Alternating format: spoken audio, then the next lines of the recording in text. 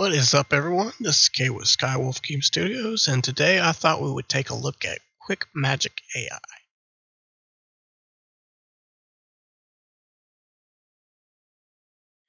It's basically a mocap generation for animation data based on videos. That's what all these are on their website at QuickMagic.AI. You can go ahead and sign up and get a free account, and you'll get a few V-coins, and you can spend them or earn more if you need it by sharing. So yesterday they reached out to me, and I thought I would take a look to see what we can get. I did try this, not on this one, but I've tried it on some other platforms like Deep Motion, and then before then it was Rococo, and another one that's on the tip of my tongue. I can't think of the name of it, but everyone knows it. Radical. That's it. But I wasn't too impressed. But in the last year or two, this stuff has been getting really, really good. So I thought I would engage and try it again, and I actually have. So if I go over here to AI Mocap, and actually before we even do that, you could see this, and I'm going to show you my two projects.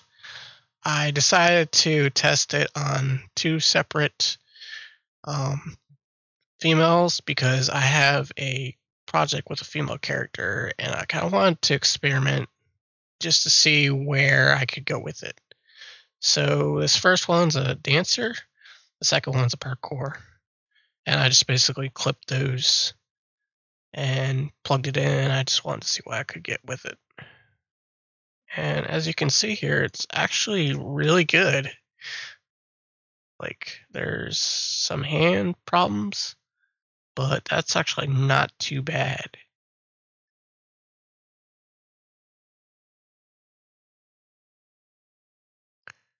And then mine are done in FBX, so I can just click download, and it'll download that. You can see I already downloaded those, so I'm just going to cancel that. Let's go ahead and take a look at the other one.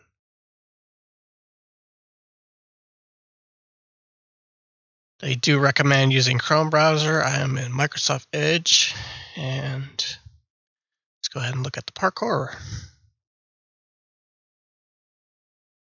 So I gotta rotate the camera because it's not really in place. But if I was going to make a parkour game with animations, that could take a while, and this literally took me like maybe 5 minutes to figure out and learn how to do. And you can play with, do some refining, but I feel like that's going to turn into another tutorial or something that we could work on. They do generally recommend using like a full body looking forward and with like dark colors and a light background so that the character will stand out.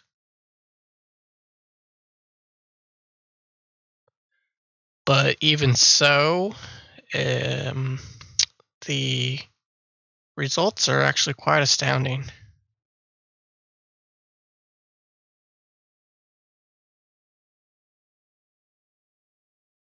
So how do you do this?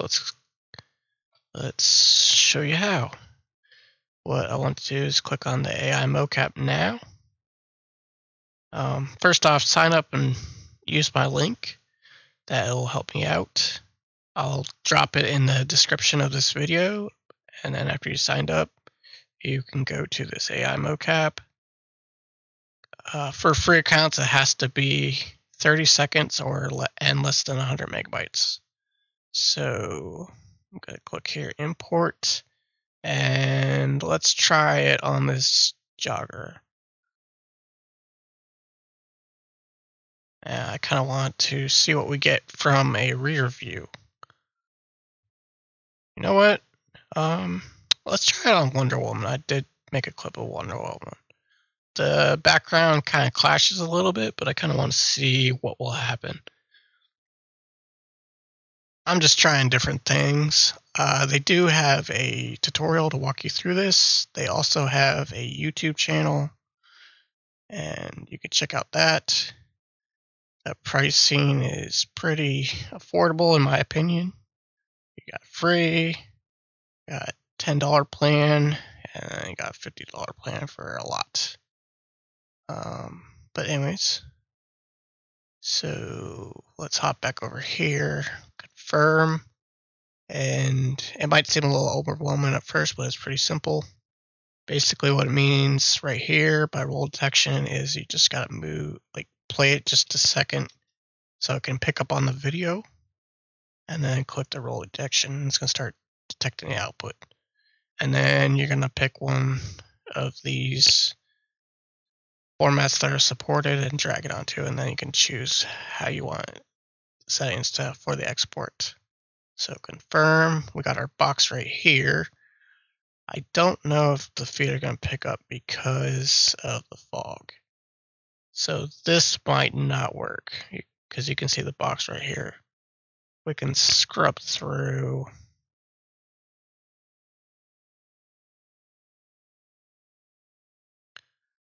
I am mostly just kind of experimenting with it just to see what is possible. So we have the girl FBX. They do have boy, girl. Those are free. And then if you want to use the Mixamo, Unreal, and other stuff, or do stuff with your face, then you can pay upgrade. But anyway, let's go ahead and click. Just gonna go with the female, and then click next. I think it's because the fog is getting in the way. Kind of wish I could strip that out. So let's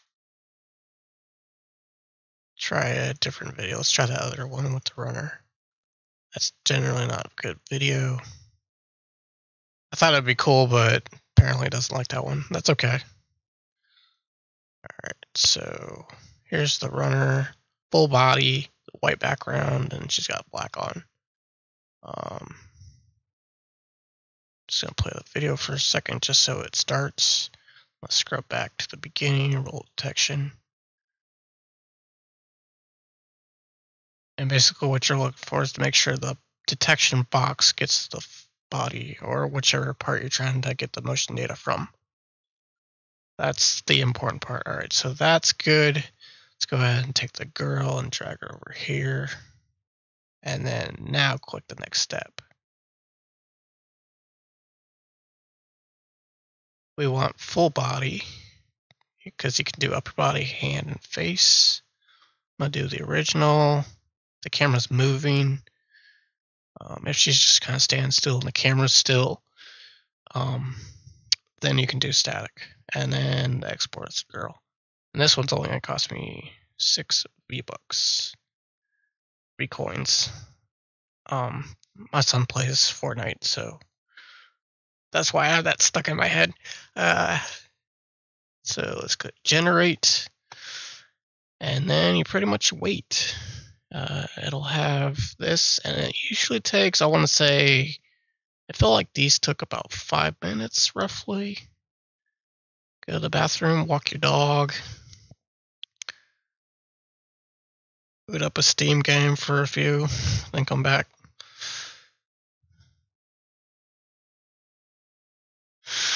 And while we're waiting on that one, let's go ahead and take a look at this in Blender with 2 of the ones I've already downloaded. So all you have to do is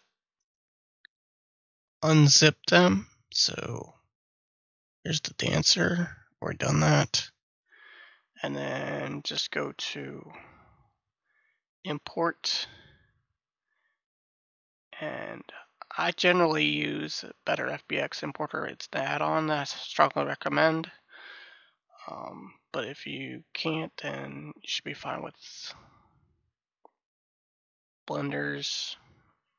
And you just need to go under the animation armature and then click automatic and then import that.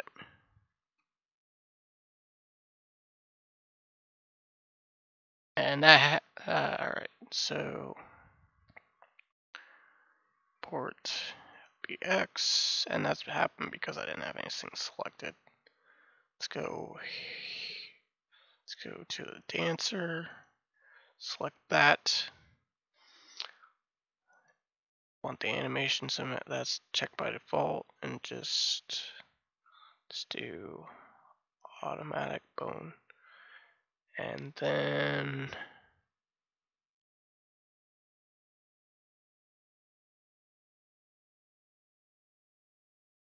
we want to import that. And looks okay as far as I can tell. If you're not sure, you can just go to the viewport display in front. These bones are off, and that's why I generally recommend using that other plugin, because Blender's a little finicky sometimes. So I'm just going to redo this. Again, it might be okay, but maybe not.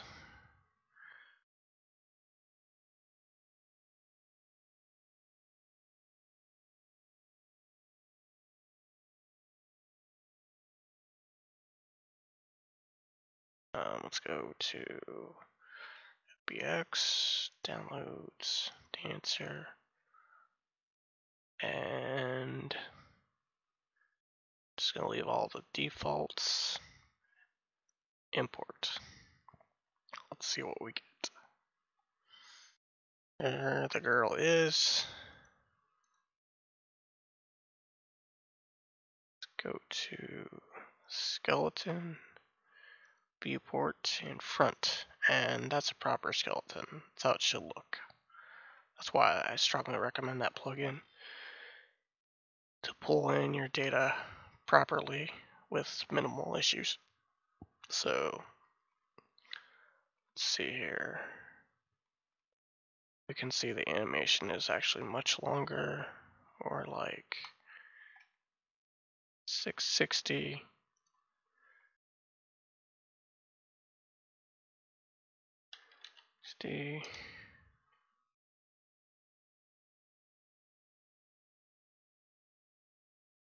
Let's just press play to see what we get.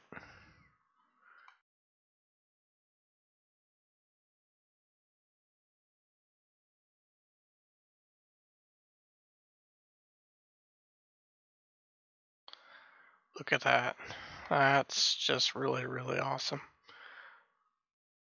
Like, if I was doing some animating for a character, that could take a while. And we've done this literally based off a video in a matter of minutes. That's a massive time saver. And really super impressive.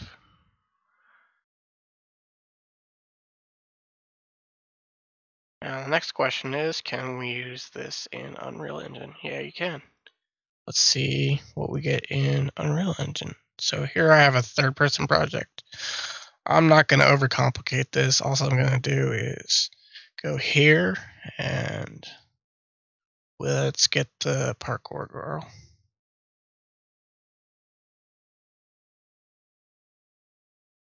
I'm just going to drop this right in.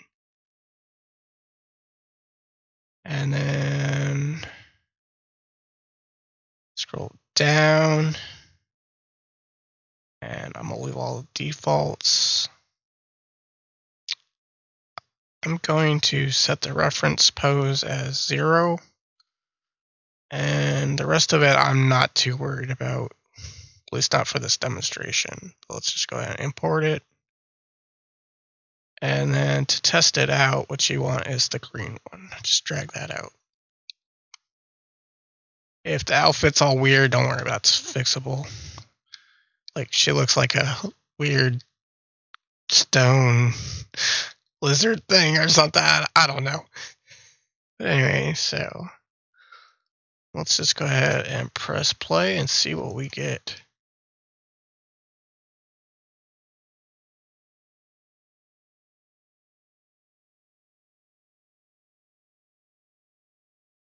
Like, it would require a little bit of cleanup, Obviously, doing that in Blender or before export and import would be better.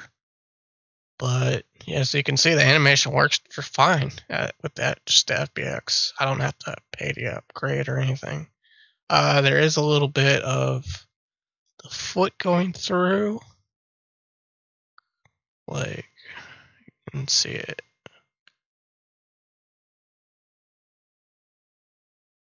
Maybe. There it goes right there. But that's still fixable with a little bit of elbow grease. You can even kind of improve that in QuickMagic with the 2D refinement. Or break up the video clips to create your animations. One thing I almost forgot about is, let's just go ahead and see what we got with that runner. Let's hop back over here into QuickMagic Mocap. It might still be stuck like this, but all we have to do is refresh the page. And it may appear failed or a little glitchy. That's okay. Let's just go ahead and click on that and it should open up. Let's see what we got. So the box seems to be tracking pretty good. And that's actually a really, really good running animation. What I'm going to do is I'm going to zip up all these projects and you can get it on my Patreon if you want to access these files. I appreciate your support. And if you're happy with your thing, just go ahead and download it, or you can refine it if needed. But anyway, so there you go. I hope this video was helpful. Like and subscribe, and use my referral link. That really will help me out, and I hope you enjoy using this to work on your awesome projects. Peace.